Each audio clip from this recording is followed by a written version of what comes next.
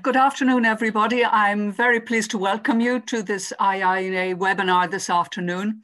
And we're delighted to be joined by Jim Cloos, Secretary-General of the Trans-European Policies Studies Association, TEPSA. And friends, he has been a good friend to the IIEA and has been generous enough to take time out of his schedule to be with us this afternoon. TEPSA, as most of you will know, is a European network of research institutes and think tanks in the field of European affairs. And it has founded in 1974. It has 44 member organizations, including one, the IIEA, which I'm happy to say, and it stretches among 37 countries. So a very influential network. So Mr. Cloos will speak for about 20 to 25 minutes, and we will move on then to a question and answer with our audience. You'll be able to join the discussion using the Q&A function on Zoom, which you should see on your screens. And please feel free to send your questions in throughout the session as they occur to you, and when we will come to them once Mr. Cloos has concluded his presentation. I would request that you try to keep your questions as brief as possible so that we can get through as many as possible during the event. And just a reminder that today's presentation and the Q&A are both on the record. And please feel free to join discussion on Twitter using the hashtag @IIEA.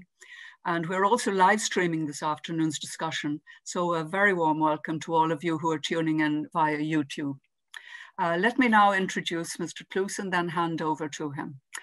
And Jim Cloos was appointed Secretary-General of TEPSA in 2021, following a very influential career in the European institutions, serving as Deputy Director General for General and Institutional Affairs at the General Secretariat of the Council of the EU.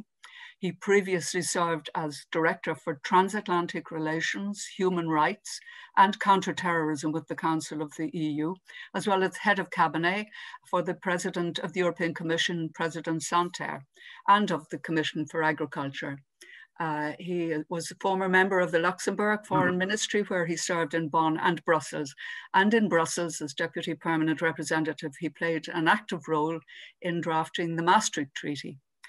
I have to give you some of Jim Cloos's background, academic background, because it shows the wide experience he has had.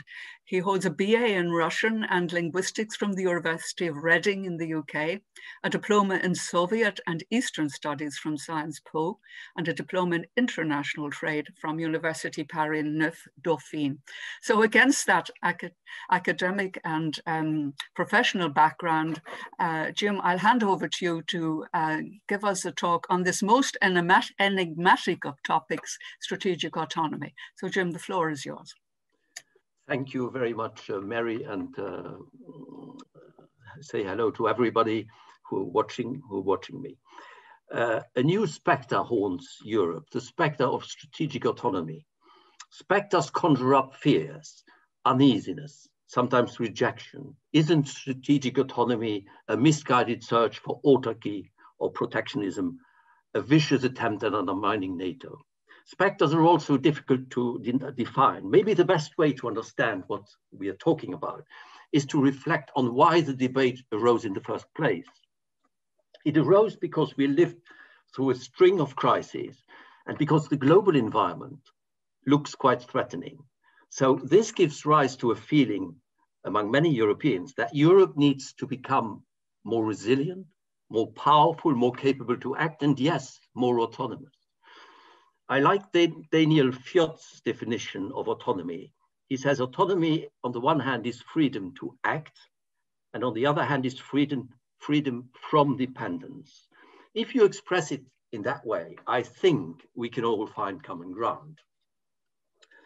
I will first look at the lessons to draw from the crises. I will then reflect on what strategic autonomy entails in terms of frame of mind. And finally, I'll consider ways of enhancing strategic autonomy across all the policy fields.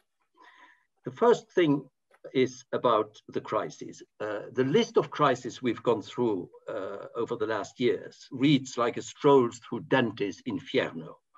They almost all arose outside of the European Union, but they hit the European Union extremely hard. They challenged our unity.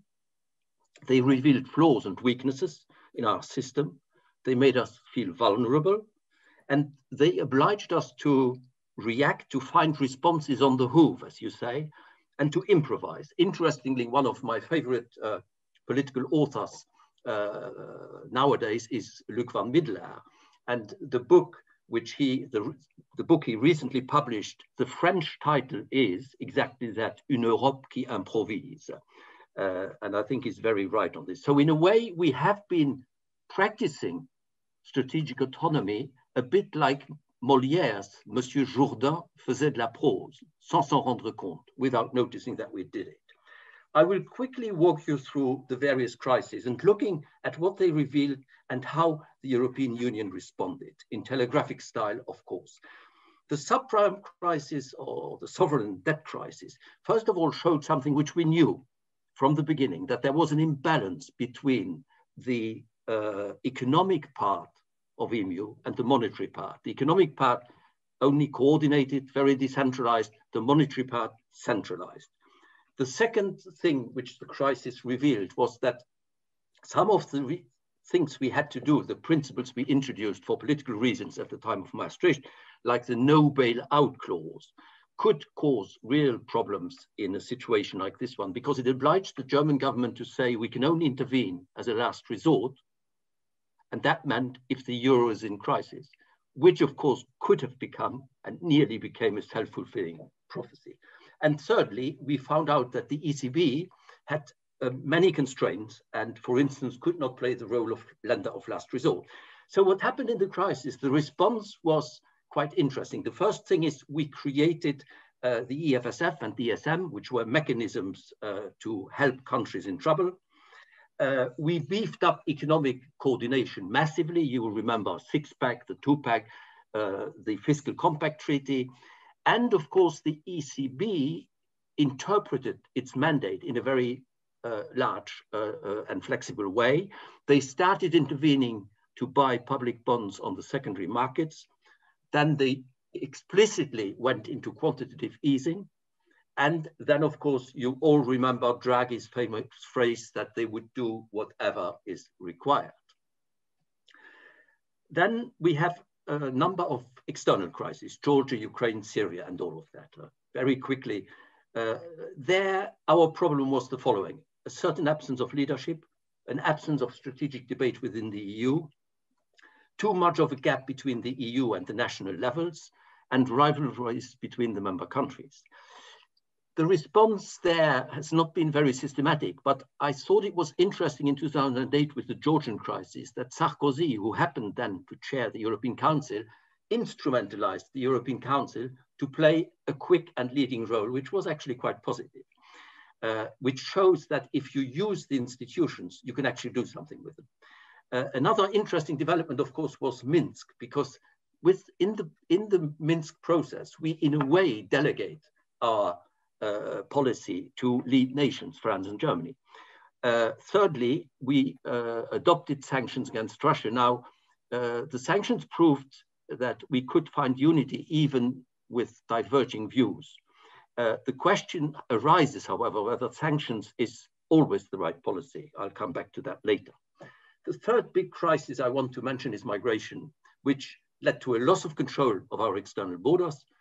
It showed that the Dublin system of asylum was a fair weather system.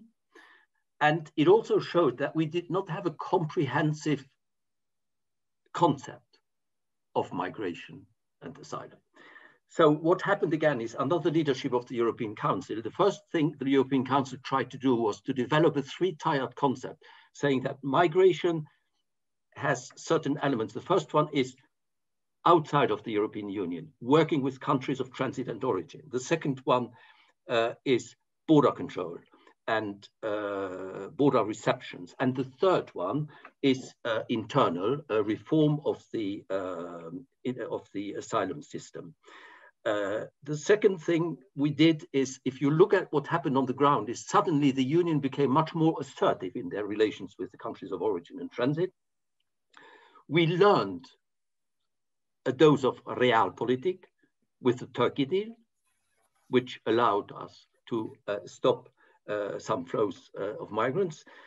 We beefed up external border control. Frontex became much bigger, has more money. EASO, the asylum agency as well. But of course, we did, and we failed with reforming the asylum and migration policy. We're still working at it. It's one of the big challenges for the future. We have to get it right. Then, of course, 2016, Brexit and Trump, I take those together. They were major shocks to the system and in many ways a watershed. The reaction was interesting at the time on the part of particularly the European Council. The first one was unity. We had to show that the 27 would not only survive, but could manage this, even though we all regretted the exit from by the UK. The second reaction was to develop an operational program of solving issues, the famous Bratislava roadmap and the leaders' agenda. And the third reaction was a more theoretical one. It was a global CFSP strategy in 2016, and more importantly, June 2019 strategic agenda adopted by the European Council, which very interestingly contained language we would not have used a few years before, like autonomy, like resilience, like assertiveness, like reciprocity in trade and things like that. Then, of course, came the COVID crisis. We are still in the midst of it, unfortunately, which revealed a certain lack of preparedness. But of course, that we share with many countries in the world. A challenge to our governance system, over-dependence on China and India for basic drugs, a need for massive investment, and of course, very harsh effects on our economies. Again, the leadership of the European Council was absolutely instrumental, was absolutely vital in this respect. The European Council met by video conferences to adopt stopgap measures. For instance, the state aid rules were relaxed by the Commission.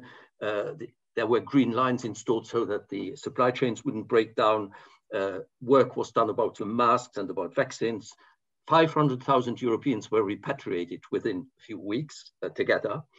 Then, of course, came the famous July package, a 1.8 trillion package over 7, respectively 3 years. I mean, the MFF part plus 750 billion of recovery fund. You have to add to this 3 safety nets for workers, sovereigns, and enterprises for 550 billion. You have to add the huge program by the ECB, 1.3 trillion to buy assets and bonds, and of course, the national spending. And of course, in the end, there was an interesting development. It's the joint vaccine strategy. Now there, we know there are many problems. It could become a major success, could also turn into the opposite, the jury is out. But I still think that the approach that the member countries accepted to do this together was actually quite path-breaking. So in sum, the crisis taught us the need for unity, the need for a more assertive stance and innovative ways. But all of this was done, of course, as I said, on the hoof in reaction to a crisis against the background of panic, disorder, and improvisation. And this brings me to my second part of the conference, and that is to look at what strategic autonomy really entails in terms of almost, I could say, philosophy. Strategic autonomy, of course, refers to the capacity to act on the global scene. But in order to do that, I think we have to draw the lessons from what happened and go from improvisation to a policy framework. There are various things we need. The first one is a better understanding of the modern world. A global player must see the world as it is, not as it would like it to be. The EU rightly prides itself on defending multilateralism, on defending values, and we should certainly continue doing this, but it must also recognize that the end of history has not arrived. We had hoped it would, and everybody would become like us, postmodern, liberal, and all of that, but it hasn't. Instead, we see a world that is fierce, sometimes brutal, and often hostile, a world where China is becoming more and more assertive. The United States is becoming less predictable. The UK is going its own path. Neighbors like Russia and Turkey are difficult, very hostile at times and very autocratic. And Africa, as always, is struggling to find its way. In this context, I would like to recommend you a book I like very much, which is by Hans Kribbe, which is called The Strong Man, about European encounters with sovereign power. It calls for a lucid assessment of the world we're in. I would also like to mention Pocock, who's calling for a Machiavellian moment, and maybe Hobbes too, who said that the reputation to have power is power. In other words, you have to not only try to be powerful, you also have to project it if you want to be respected. The second major element is a reflection on the EU's place on the international chessboard. Where should we be between the US and China? Not an obvious question. How can we reconstruct our partnership with the US? Shall we go back to the future or have a more equal relationship? Can we continue to accept US secondary sanctions? One can have different views on Nord Stream, for instance, and many people have different views. But what I find completely unacceptable is when the Americans start threatening a project like Nord Stream with secondary or direct sanctions even.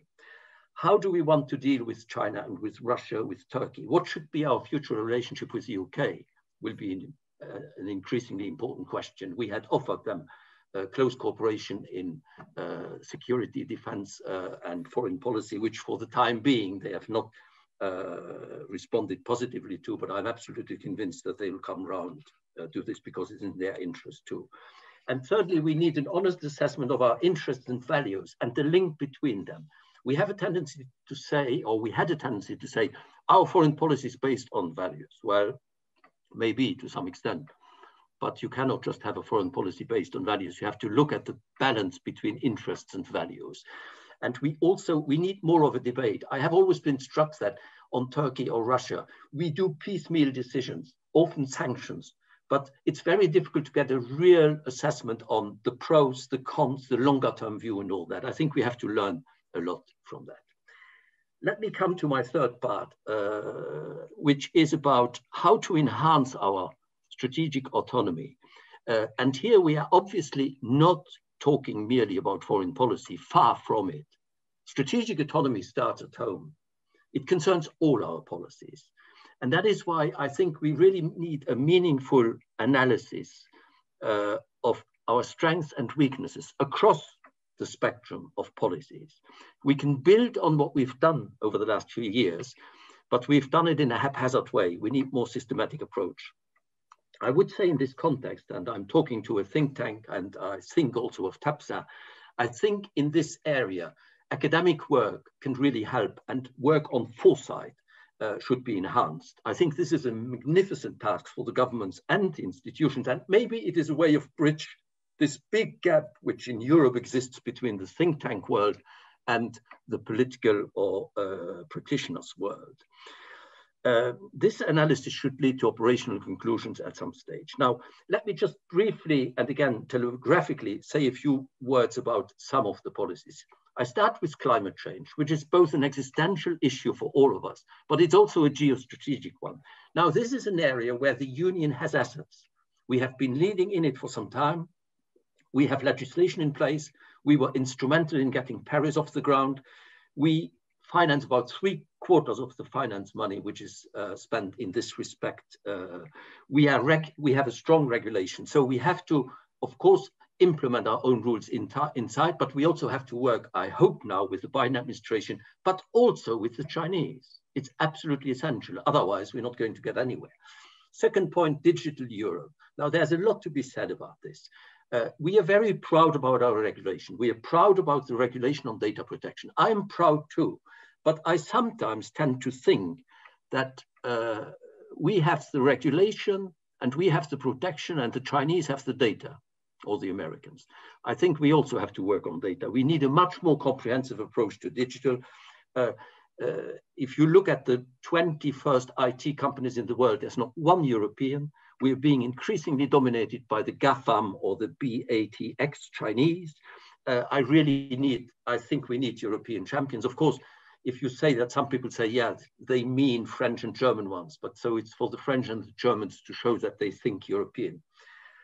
Single market, a big asset we have, a huge asset. You are probably familiar with the the book on Brussels effect by Anu Bradford. Of course, it gives us an important head start, but we should also be honest with ourselves, both in the digital area and in services. The single market is far from being used. I'm shocked. A few days ago, I tried to get TV programs which had been broadcast in France and to want to watch them later. And I did all those things, created an account. And then when I tried them, I got a little message saying, you are resident in a country where you're not allowed to watch this. And French TV programs in Belgium, where half of the population speaks French. It's absolutely crazy. The only ones who don't seem to have a problem working across Europe are the Americans and the Chinese. So we have a lot of work to do here. We also need an industrial policy. We've been talking about this for some time. For a long time, it sounded almost like a bad word, but we need an industrial policy. We have to look at our value chains. We have to look at the issue of rare earth materials, strategic metals. We are all talking about electric cars. The problem is electric cars need a lot of those things, and we are dependent, it varies according to the metal, to 75 to 100%, and very often on China. In trade, we're a superpower. And of course, we have to try and defend the multilateral system whenever possible, but we also have to be able to act autonomously wherever necessary. Migration, very quickly, we have to pursue the work. We have to sort out this question of the migration and asylum policy. We have to find the right balance between solidarity and responsibility. One other thing I wanted to mention is the external role of the euro. I was absolutely shocked when Trump walked out of the nuclear deal with Iran. The Europeans, together with the Brits at the time, stuck together, unity perfect. We defended this deal, but we were absolutely powerless against secondary sanctions by the United States because of the dominance of the dollar. I think that over time, we should draw conclusions from the fact that you have the euro, we should use it more in our trade, and we should strengthen its external role. Finally, let me say a very quick word on security and defense. I take it as the last point on purpose, because if you start with security and defense and you say strategic autonomy, you immediately run it about a debate about NATO, and half of Europe say, no, we don't want to hear about it.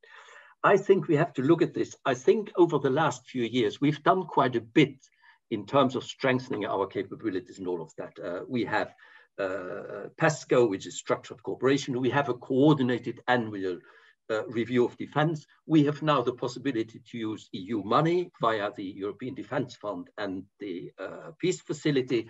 We have a discussion about a strategic compass. Now, that brings me to an article I want to recommend, which I like very much. It's an article by an academic who's called Sven Biskup, who published this at EGMO in Brussels. It's called EU-NATO Relations, Compass, Concept, and Concordat. And what he says in the next 2 years, the Europeans will adopt a strategic compass. NATO is redefining its strategic concept. And he said, we need a concordat between the two, which is basically a way of dividing labor and responsibility. It's very clear that territorial defense will remain clearly under NATO lead, but we have to beef up our capabilities. So in other words, strategic autonomy cannot mean to convert Article 42.7 into a kind of NATO Article 5 type, but it can be used in building resilience against more general cyber threats, non-military threats, and all of that. Expeditionary operations, for instance, in our southern neighborhood, I think the EU should be in the lead, but always with the help of NATO. We had an arrangement with NATO some years ago, Berlin Plus, but it was a very restrictive one, and I think it should be reviewed. So I think we need a fresh look at all of this, also to prevent people from thinking that if you talk about strategic autonomy, you rip up the whole transatlantic relationship. My conclusions are the following, very quickly. The present debate arose out of necessity because of the crisis and the complicated world. The strategic autonomy concept was a way of trying to respond to this situation. It's very important to repeat what strategic autonomy is not. It's not an attack on NATO. It's not autarky, no protectionism. That would be completely crazy on the part of an organization as integrated as we are in the global order. My third point is that the EU has been more resilient than what many people feared and has adapted, but has done so in a haphazard and improvising way. The time has come to change gear and to set up a real policy framework. This will take time. We need a new approach adapted to the world as it is, not as we dream that it is. A hard-headed analysis of our strengths and weaknesses, operational conclusions from that. And I would add maybe one word here. We need a look at our governance. We have a very decentralized systems. We have 27 heads of state and government. We have many presidents all over the place. We have to look at this. Leading role of the European Council is obvious in this area. We need more of a Team Europe approach. We need a much closer link in foreign policy between what the member countries do and what we do via Brussels. We need links between the policies, between agriculture and defense, trade, and all of this. We should look into the more use of lead nations like Minsk. Enhanced cooperation could be, from time to time, also a solution. Maybe we should create a defense council. I don't know. I suppose Ireland won't be very favorable to that, but we should look at it. I would personally even envisage creating some form of EU Security Council, but that's probably for the longer term. All of this, and this is my final remark, can, in my view, be done within our present institutional framework, which reflects what we are, a union of states and peoples with different legitimacies. This does not exclude adjustments. For instance, if we decide that as a follow-up to the COVID crisis, we want to create a union of health, a health union, well, we might have to change something in the treaty. That we can always do, but we do not need an institutional revolution. Our diversity is sometimes a bit of a problem, but for me, in the long term, it remains a major asset. And so I would say that in the light of what happened, particularly over last year, I am pretty confident that the EU has the potential not only to survive, but to thrive in the future in this modern, difficult world. Thank you very much.